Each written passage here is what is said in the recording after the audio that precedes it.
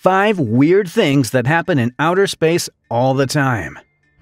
Billions of galaxies, exploding stars, colorful nebulae, inhabitable planets, and dark voids of nothingness. The universe is a mysterious and gigantic place, full of ancient secrets and diverse beauty.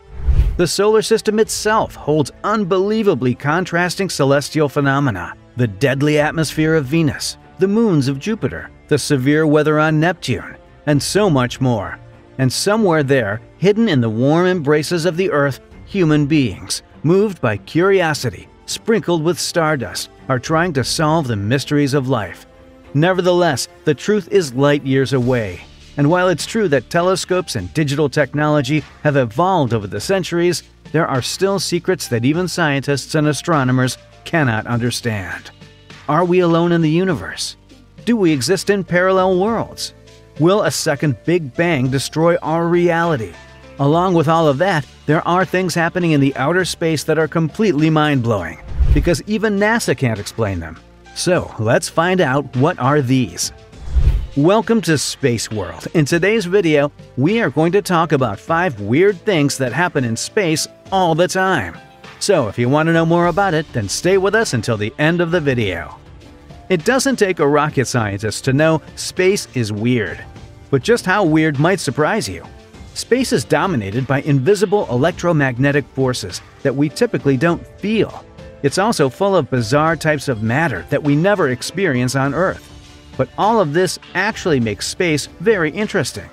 So let's dig deeper to know about 5 unearthly things that happen almost exclusively in outer space.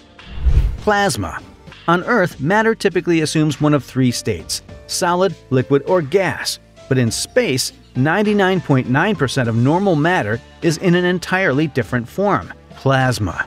Made of loose ions and electrons, this substance is in a supercharged state beyond gas that's created when matter is heated to extreme temperatures or is plied with a strong electric current. Although we rarely interact with plasma, we see it all the time. All the stars in the night sky, including the sun, are mostly made of plasma. It even appears occasionally on Earth in the form of bolts of lightning and in neon signs. In comparison to gas, where individual particles chaotically zoom about, plasma can act collectively like a team. It both conducts electricity and is influenced by electromagnetic fields, which operate under the very same force that keeps magnets on your fridge. These fields can control the movements of charged particles in plasma and create waves that accelerate the particles to immense speeds. So space is brimming with such invisible magnetic fields that shape the paths of plasma. Around Earth, the same magnetic field that makes compasses point north directs plasma through the space around our planet.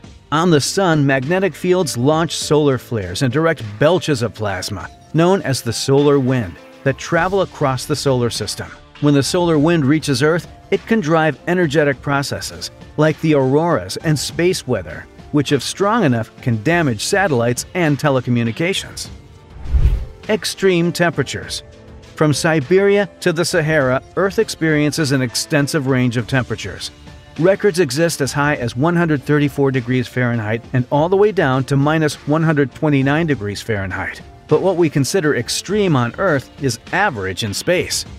On planets without an insulating atmosphere, temperatures wildly fluctuate between day and night. Mercury regularly sees days around 840 degrees Fahrenheit and frigid nights as low as minus 275 degrees Fahrenheit. And in space itself, some spacecraft experience temperature differences of 60 degrees Fahrenheit just between their sunlight and shady sides. That would be like having a glass of water in the shade freeze on a hot summer day. So how do satellites and spacecraft survive in space?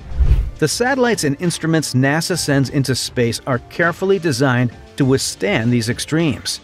NASA's Solar Dynamics Observatory spends the vast majority of its time in direct sunlight, but a few times a year its orbit passes into Earth's shadow.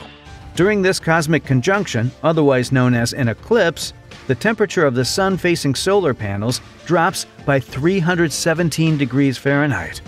Onboard heaters, however, turn on to keep the electronics and instruments safe by permitting only half a degree dip.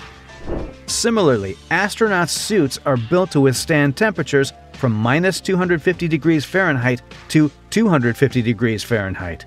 The suits are white to reflect light while in the sunshine, and heaters are placed throughout the inside to keep astronauts warm in the dark. They are also designed to provide consistent pressure and oxygen and resist damage from micrometeorites and the sun's ultraviolet radiation. Cosmic alchemy. Right now, the sun is squeezing hydrogen into helium at its core. This process of joining atoms together under immense pressure and temperature, forging new elements, is called fusion. When the universe was born, it contained mostly hydrogen and helium, plus a dash of a couple other light elements. Fusion in stars and supernovae have since furnished the cosmos with more than 80 other elements, some of which make life possible. The sun and other stars are excellent fusion machines. Every second, the sun fuses about 600 million metric tons of hydrogen. That's the mass of the Great Pyramid of Giza 102 times. Along with the creation of new elements, fusion releases enormous amounts of energy and particles of light called photons.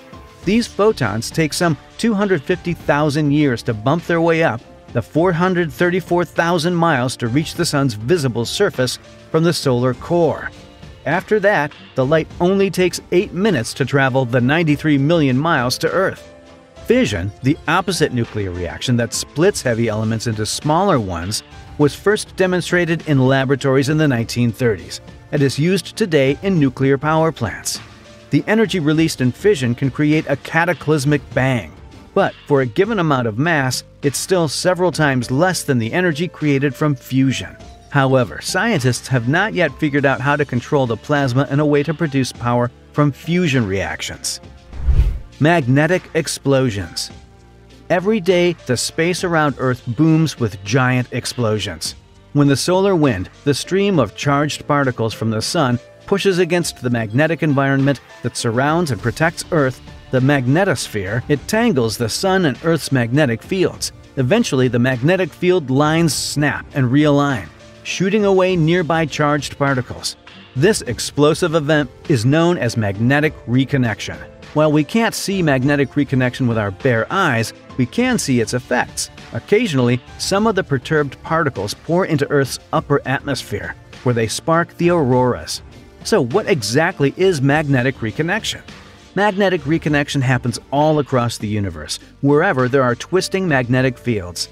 NASA missions like the Magnetosphere Multiscale mission measure reconnection events around Earth, which helps scientists understand reconnection where it's harder to study, like in flares on the sun in areas surrounding black holes and around other stars.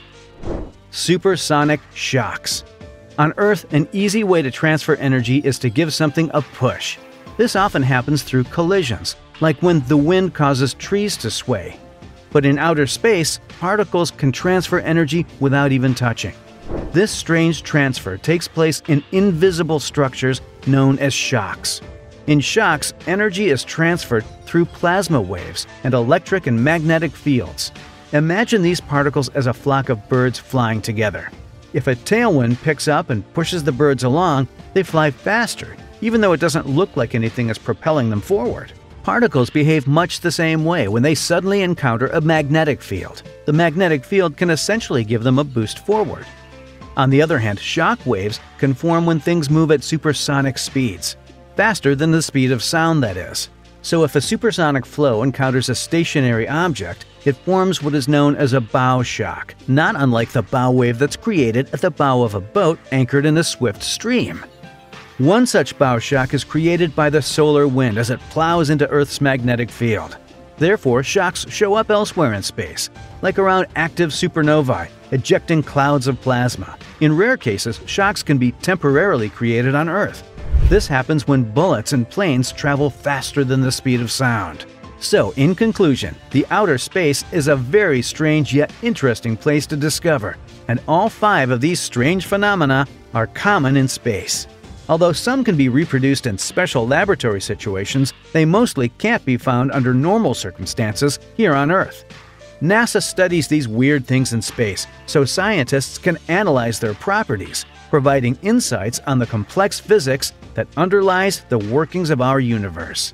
And it seems like our universe is hiding more complex things at its core that are yet to be found. And this is it for today, guys. What are your thoughts on today's video?